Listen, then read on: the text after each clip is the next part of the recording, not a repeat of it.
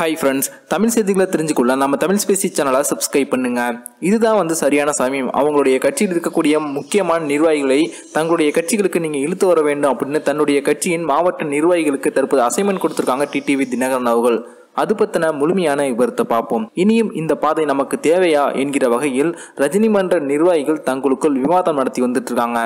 காரணம், ரஜினிகாந்த் அவர்கள் சில தினங்களுக்கு முன்பு அளித்த பேட்டியில் பார்த்தீங்கன்னா, இளைஞர்களிடம் எழுச்சி ஏற்பட வேண்டும், அப்போதுதான் தான் அரசியலுக்கு வருவேன், அது மட்டுமல்லாது கட்சிக்கு ஒரு தலைமை ஆட்சிக்கு ஒரு தலைமை என்பதுதான் என்னுடைய கட்சியின் சிஸ்டம். அதே போல நான் சட்டமன்ற தேர்தலுக்கு முதல்வர் வேட்பாளராக களமிறங்க மாட்டேன், எனக்கு சட்டமன்றம் செல்லும் ஆசையே கிடையாது அப்படின்னும் ரஜினிகாந்த் அவர்கள் பேசினாங்க. இவங்களுடைய இந்த பேச்சு அவங்களுடைய நீண்ட கால அரசியல் வருகைக்காக எதிர்கொண்டு இருந்த ரஜினி ரசிகர்களை மிகப்பெரிய அளவில் ஏமாற்றத்தை ஆழ்த்தி இருந்தது. இதன் காரணத்தால தற்போது ரஜினி மன்ற ரசிகர்கள் பார்த்தீங்கன்னா பெரிய சோகத்தில் ஆழ்ந்திருக்காங்க. அது மட்டுமல்லாது ரஜினி மன்ற மாவட்ட நிர்வாகிகள் இனிமேலும் இவங்க கூட போனோம் அப்படின்னா நமக்கு எந்த ஒரு எதிர்காலமும் இருக்காது அப்படின்னு தங்களுக்குள்ளேயே விவாதத்தையும் துவங்கி இருக்காங்க.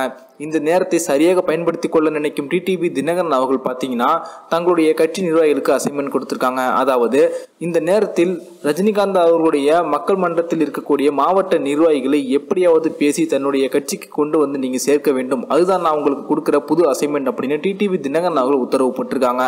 கடந்த சில மாதங்களாகவே அரசியலில் பெரிய ஈடுபாடு காட்டாத டிடிவி தினகரன் அவர்கள் சில தினங்களுக்கு முன்பிலிருந்து ஒரு புதிய புத்துணர்ச்சியோடு செயல்படுறாங்க.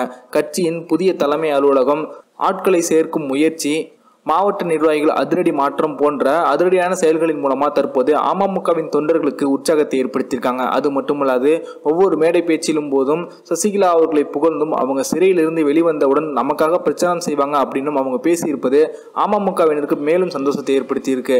இதன் காரணத்தால் வருகின்ற சட்டமன்ற தேர்தலில் குறைந்தது அமமுக கட்சி சார்பாக 10 எம்எல்ஏக்களையாவது நாம் உருவாக்கிவிட வேண்டும் அப்படிங்கிறதான் டிடிவி தினகரன் அவர்களுடைய திட்டமாகவும் இருக்கான்.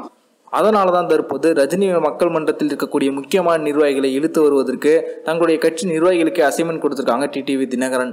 அடுத்ததா பார்த்தீங்கன்னா தற்போது ரஜினிகாந்த் அவர்களுடைய பேட்டியின் மூலமா தேமுதிகவின் பொருளாளரான பிரேமலதா அவர்கள் பெரிய குழப்பத்தில் ஆழ்ந்திருக்காங்க. அதாவது வருகின்ற சட்டமன்ற தேர்தலில் அவங்க அதிமுகவின் கூட்டணியில் இருந்து வெளியேறி ரஜினிகாந்த் அவர்கள் கூட கூட்டணி வைக்கலாம் அப்படின்னு எதிர்நோக்கி காத்திருந்தாங்க. காரணம், சமீபத்தில் ராஜ்யசபா எம்பி தேர்தலில் அதிமுக சார்பாக போட்டியிடக்கூடிய வேட்பாளர்களாக ஜி.கே. வாசன் அவர்களுடைய பெயர் இடம்பெற்றிருந்ததான் இதற்கு முக்கியமான காரணம். தேமுதிகவுக்கு சீட் கொடுக்காம ஜி.கே. வாசன் அவர்களுக்கு சீட் கொடுத்துட்டாங்களே அப்படின்ற ஒரு பெரிய கோபம் தேமுதிகவின் தலைமையில் ஆட்டி படைத்தது. இதன் காரணத்தால தான் அவங்க வருகின்ற சட்டமன்ற தேர்தலில் அதிமுகவின் கூட்டணியில் இருந்து வெளியேறிவிட வேண்டும் அப்படின்னு எண்ணிக்கிட்டு இருந்தாங்க.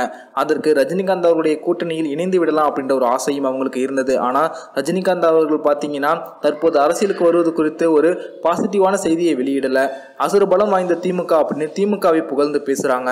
இளைஞர்களிடம் எழுச்சி ஏற்பட்டால் மட்டுமே தன் அரசியலுக்கு வருவேன் அப்படின்னு பேசியிருக்காங்க. இதனால மிகவும் குழம்பி போன பிரேமலதா அவர்கள் தற்போது நம்ம திமுகவுடனும் போய் இணைய முடியாது, அதே சமயம் ரஜினிகாந்த் அவர்களை நம்பியும் பிரயோஜனம் இல்லை, அதனால அதிமுக என்ன கொடுக்குறாங்களோ அதை வாங்கி கொண்டு அவங்களுடைய கூட்டணியில் நிலைப்பதே நமக்கு சரி அப்படின்னு தற்போது பிரேமலதா அவர்கள் முடிவெடுத்திருக்காங்களாம்.